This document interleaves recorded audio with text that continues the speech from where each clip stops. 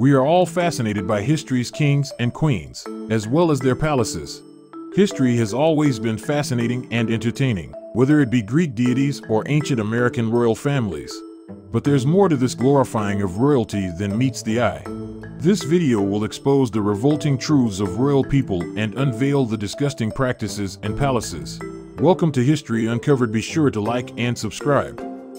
Number 1. Bathing and personal hygiene.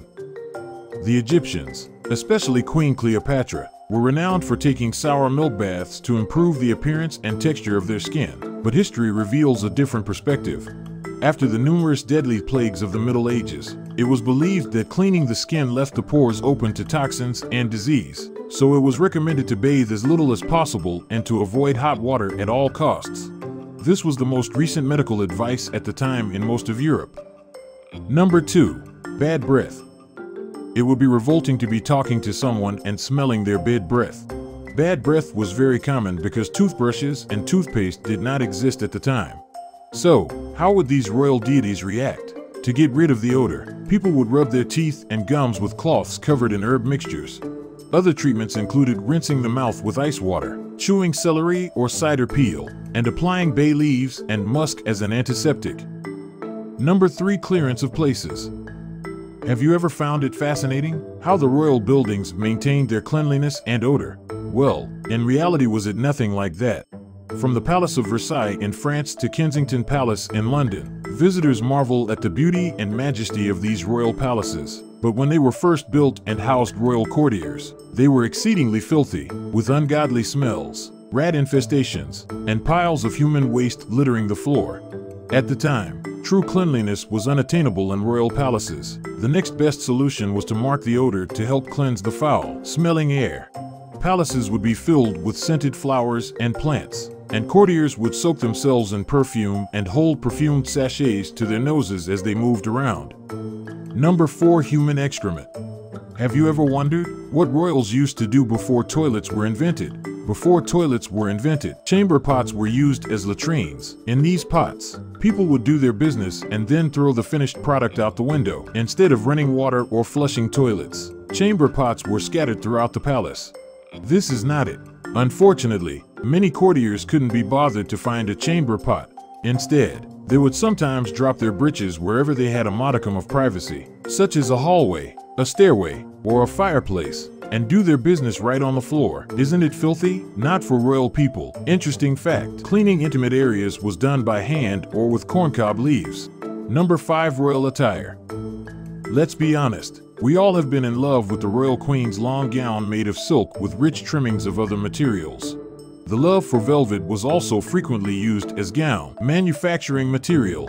A well-embellished tunic was then worn on top of the gown. Clothing was the most glorious aspect of royal history. We've all been smitten with how, as a basic dress, the king would typically wear a well-embellished tunic with gold work thread. On top of that, a surcoat with the king and his family's emblem was frequently worn. Robes and coats were also worn by the king on special occasions. Generally, the larger the territory under a king or emperor, the more elaborate his attire. Unfortunately, royal history suggests a lack of hygiene in clothing as well. People would change their clothes when they became extremely dirty or infested with fleas, moths, or bedbugs. Linen fabric was a popular textile at the time and aided in the absorption of sebum and sweat. When people changed their clothes, they assumed they no longer needed to shower and would only clean exposed areas such as the face and arms. Number 6. Dirty laundry. Some of history's most famous reigns, such as Catherine the Great's, took place in places with foul odors, too many people, overflowing chamber pots, and lice-infested furniture. Despite the fact that paintings of Louis XIV's lavish court at Versailles depict royals wearing beautifully embroidered clothes, viewers today miss one of the main effects of their finery: the smell of hundreds of unwashed clothes kept in a room with no ventilation. And Charles II of England allowed his flea-ridden spaniels to sleep in his bedroom, which a 17th century writer described as very offensive and made the whole court dirty and stinky. Seems like you are enjoying video. Hit the like button and subscribe. Number 7. Nights in royal bedroom. You've probably seen the Queen's canopy bed and satin curtains with bird, figure, tassel, and lace patterns. Isn't it fascinating?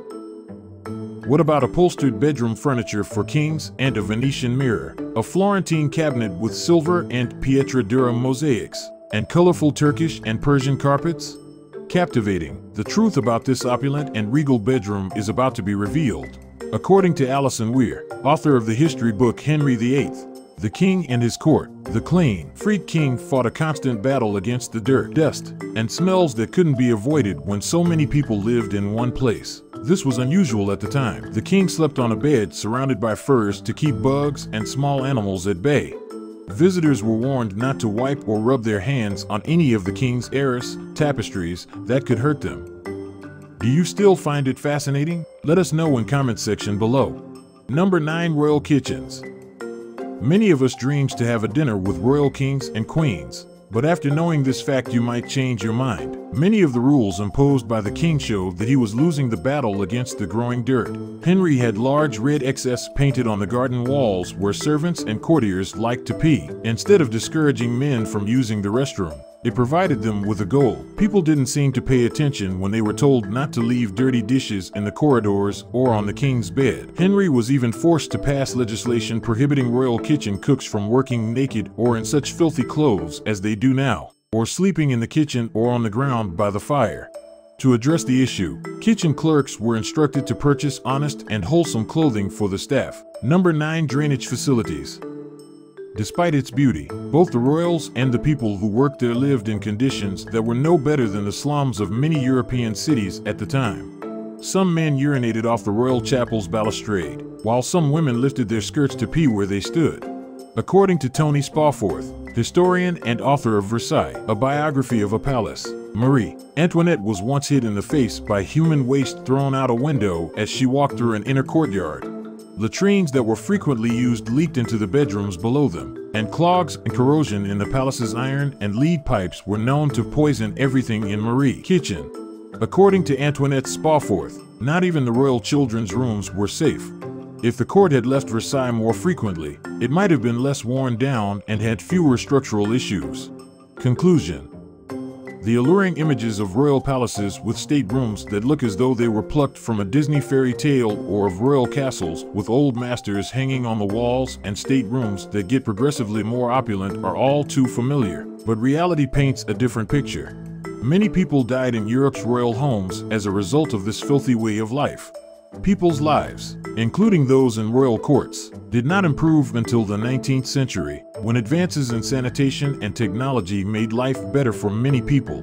Many European royals still move from home to home, but they do so for fun rather than to avoid dirty environments.